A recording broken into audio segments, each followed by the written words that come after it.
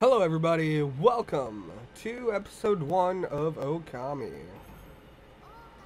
Okami. It's your boy Double J here. I guess when you guys are seeing this, it's May 5th. One day after May 4th. Cutscene, everybody.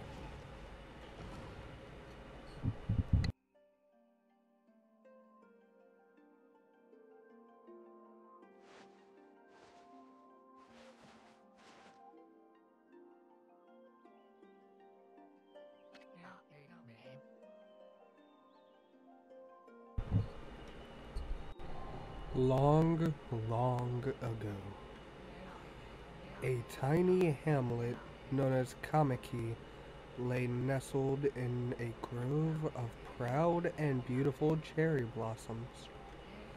Each and every tree around the quiet burg was honored as a god. However, the village was not without its dark secrets.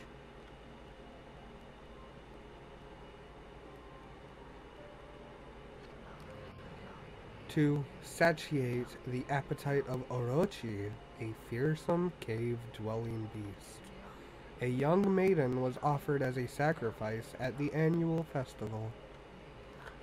With a body like a mountain and 8 heads mounted on necks the size of tree trunks, its blood-red eyes alone were said to curse anyone whose gaze into them. No one dared disobey the horrific beast.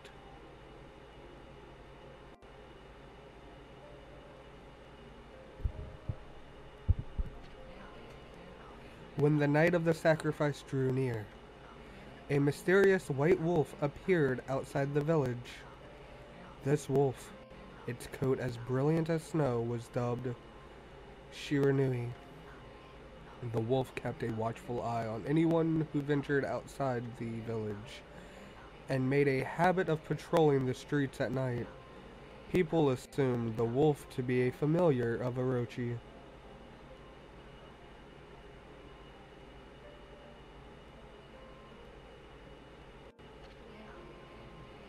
One villager took it upon himself to face the fearsome Shiranui. The warrior Nagi attempted many times to challenge the wolf, but his attempts were thwarted by Shiranui's swift movements.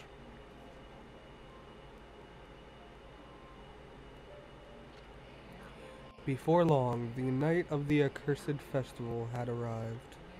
A white-plumed arrow heralded the coming sacrifice. Piercing the sky, the arrow sunk its shaft squarely into the home of Nami, the village's most beautiful maiden. Nagi, harboring a secret love for Nami, was enraged by this sign. Determined to pull an end to Orochi once and for all, Nagi traveled to the beast's cave in place of his beloved.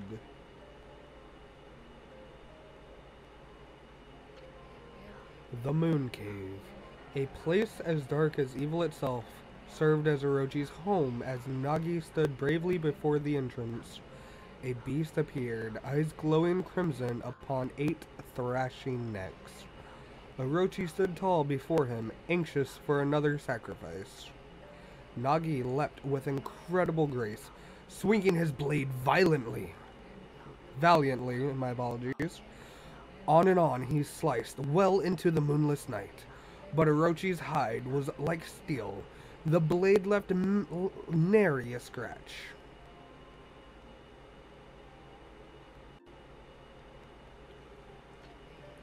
At long last, Nagi, his energy spent from the intense battle, dropped to his knees, fatigued and gasping for breath. He knew he was staring death in the face. It was then that the wolf appeared. As if to protect Nagi, it stood its ground before Orochi. In the darkness of the cave, the wolf's coat shone brilliantly. Alas, it was Shiranui, the wolf that dwelled outside the village. Burying its fearsome claws, Shiranui leapt toward Orochi. Orochi reared its terrifying heads, readying its fangs for battle. The two beasts struggled wildly, thrashing in the darkness.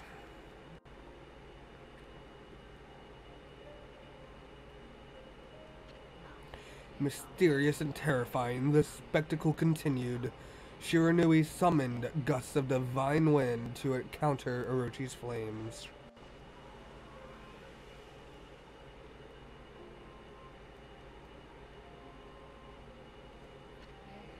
As Orochi closed in on Shiranui, his sharpened claws glistening, a gigantic tree suddenly sprouted forth, shielding the wolf.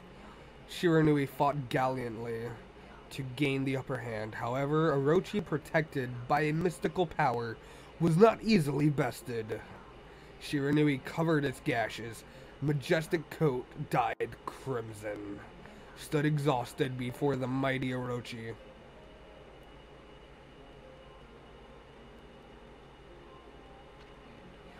Orochi saw a chance to strike what would be the final blow, but Shiranui refused to give in with its last ounce of strength. The majestic wolf gazed heavenward and unleashed a mighty howl. Suddenly, the black clouds overhead dissipated.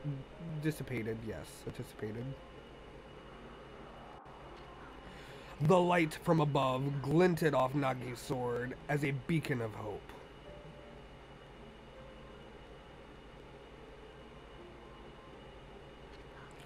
Guided by his sword, Nagi, who had been taking shelter in the shadows, stood proudly to face his adversary, channeling all his strength into his scarred and battered arms.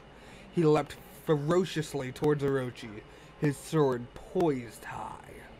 The golden sword danced in his hands like a puppet on a string. One by one, Orochi's fearsome head separated from their owner.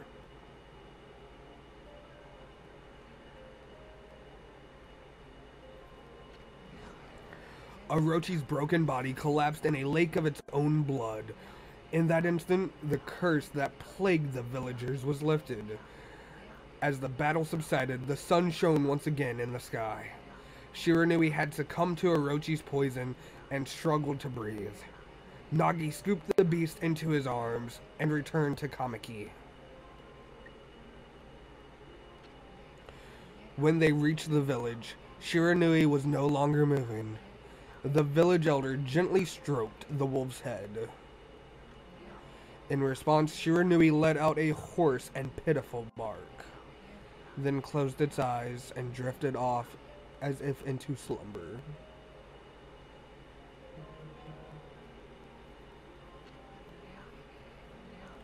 Peace had at last returned to Kamiki village. In honor of Shiranui's heroic exploits, the villagers erected a shrine and placed a statue of the wolf within it. Nagi's sword was christened Tsukuyomi and placed inside the moon cave. The villagers all looked forward to an age of endless peace. However, this is not the end of the story. There is more to this tale than most people know. 100 years has passed since Nagi and Shiranui's heroic exploits. It happened so quickly that no one in the village even took notice.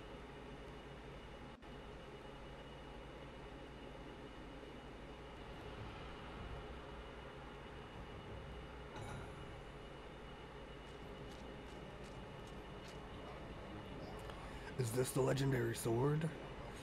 Is this Tsukuyomi the sword that banished the dreaded Orochi?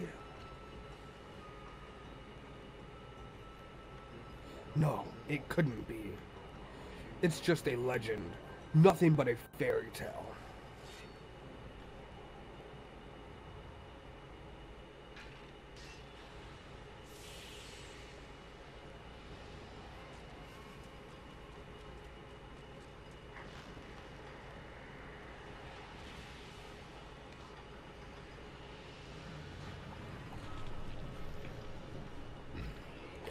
Oh, he who seeks power, he who has broken my bonds. Speak the words. I wish darkness upon the world. Utter thy prayer unto me, and unleash my power.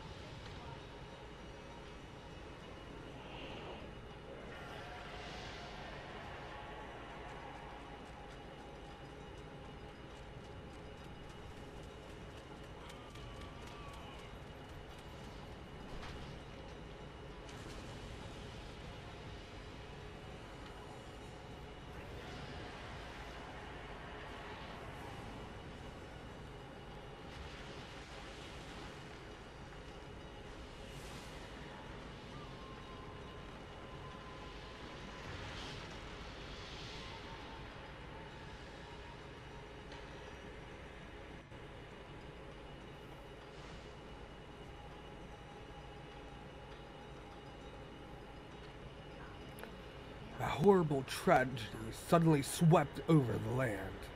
However, there was one village that seemed to escape the terrible curse.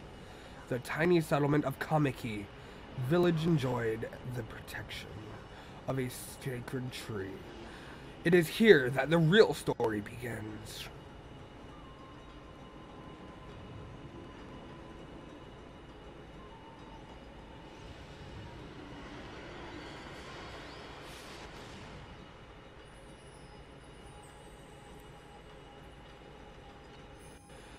Wood Spirit Sakuya.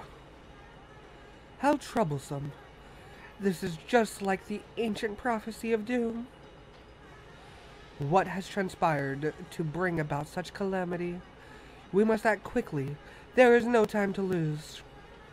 My power has diminished over the years I've spent protecting this area. I don't have much time left in this world. Amaterasu, now is the time. We have never needed your power more. Shine your divine light upon this broken and polluted world. Let your heavenly rays become our hope as you guide us all.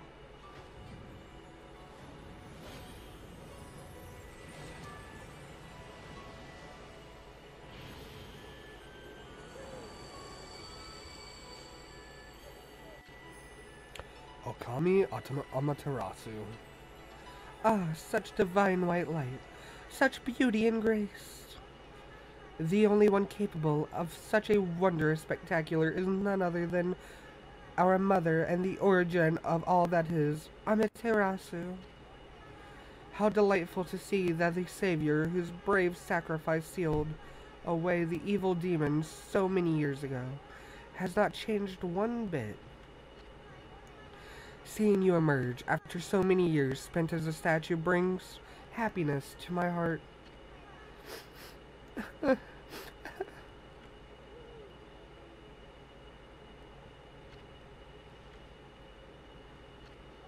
Amaterasu. Gaze above you, and take in the condition of the sky. Since your untimely departure from our midst, the world has succumbed to devious and vicious beasts. They have ravaged our fine and bountiful country of Nippon. But never have the circumstances been worse than they are at this very moment. Please use your powers to banish the darkness and punish those who would do us harm. What is this? Has something stolen its way into my robe?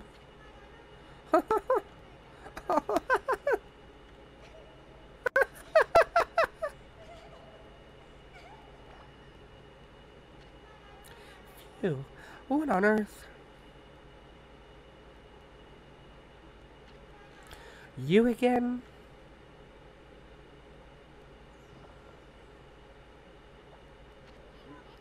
Oh, are you nuts? Boy, for a little thing, you sure make a big fuss. I was just trying to make the conversation a bit more interesting. I don't know why I'm doing this voice, but that's all. Were you napping in my clothes again, Bug? Bug? I told you 1,000 times not to call me that. I'm a wandering artist. The name's Isun. Wandering artist Isun.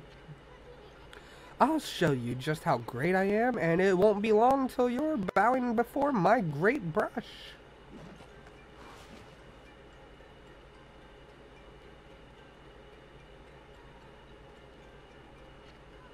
Well, what do you think? Even cuter than the real thing, no? What's with you, Furball? You look kind of down in the dumps. Actually, you look kind of familiar. Got it, you look just like that statue of Shiranui. Whoa, what do you think you're doing? Are you crazy? A handsome guy like me should never be covered in wolf slobber. You'll regret messing with the great Isun. Don't make me use my prize sword, Denkomaru, against you.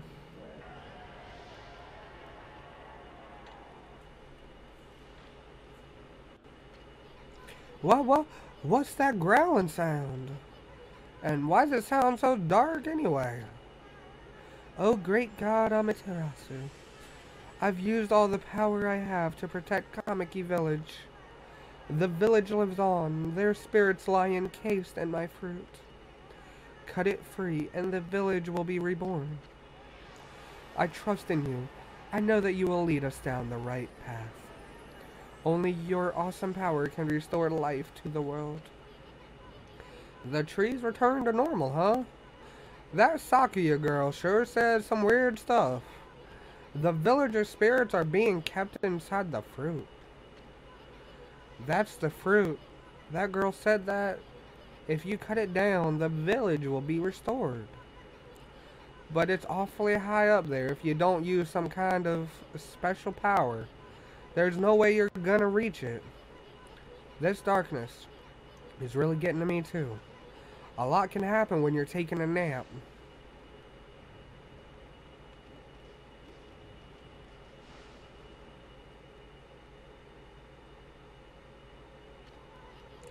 Where are we?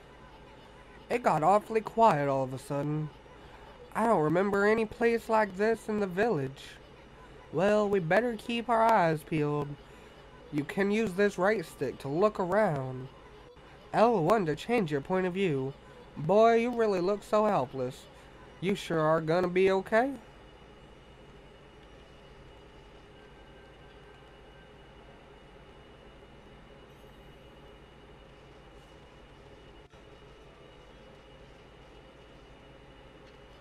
Hold on.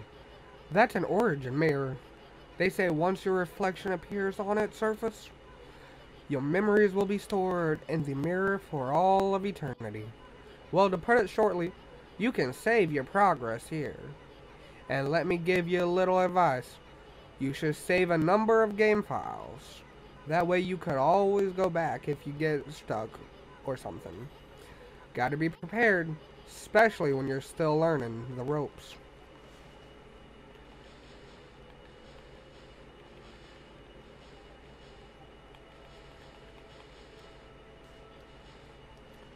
Alright everybody, well we're gonna go ahead and save. This has been Double J here.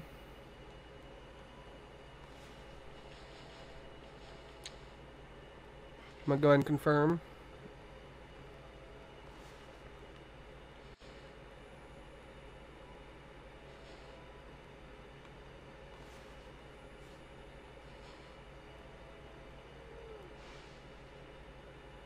Oh, actually.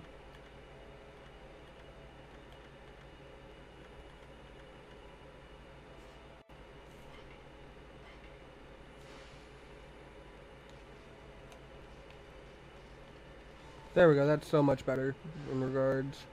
Well, everybody, that has been enough for episode 1. The prologue for Okami.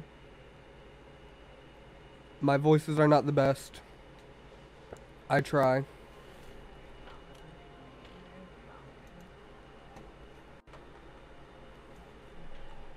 I hope you guys enjoyed it. Until next time. Johnny. I don't know why I said that, but I'll catch you all again in the next episode.